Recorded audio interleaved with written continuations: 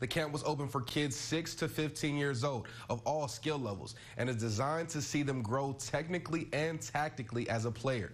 Rambell's coaches and a few Rambell's players were in attendance, teaching them everything they need to know about the sport of soccer to further develop them and their skills out on the field. Tomorrow will be the final day for this camp, which has been a great turnout so far. Assistant coach for the Rambell soccer team, Harold Munoz, spoke about what it means to host this camp with other Rambells and what all they have focused on each day. I think it's great because it shows obviously commitment, passion for the sport, and obviously they have a great time coming out here. Every single day has a different topic, so it kind of depends on the day.